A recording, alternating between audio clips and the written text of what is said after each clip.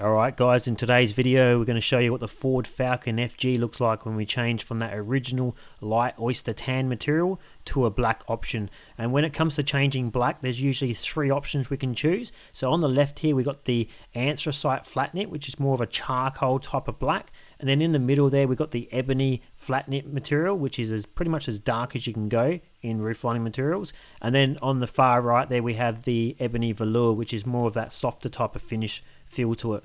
So in the video today we actually use the ebony velour material. So here you can see how the customer decided to just leave the pillars, the grab handles and the interior lights, sun visors, all the original color.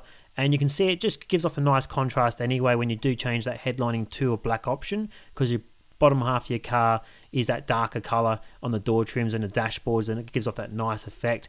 But you can see here where another customer has basically sprayed all their pillars and plastic components all black, ready for us to install.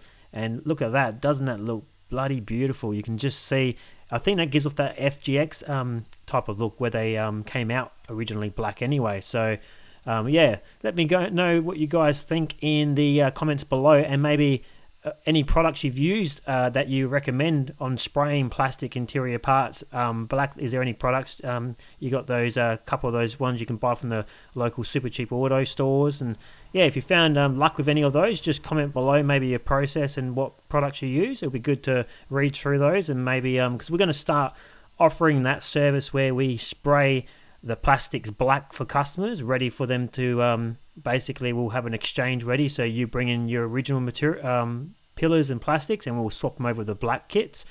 But you can see here where like the screws went in, the black did start to break off where the screws went, so a bit of touch-ups would be required there. And also where the sun visor rubs on the sun visor clip, you can see how it's kind of rubbing off the paint a bit. So I knew that was kind of going to happen. I let the customer know, and he's just going to go around and basically just touch those up after the installation process anyway. Yeah, so in summary guys, I'd love to know what you think. If you want to drop a comment below, it'll be excellent just to read through that, any suggestions that you guys might have. And don't forget to like this video, and if you haven't already and you want to help this channel grow, click that subscribe button, and we'll see you in the next video. See ya!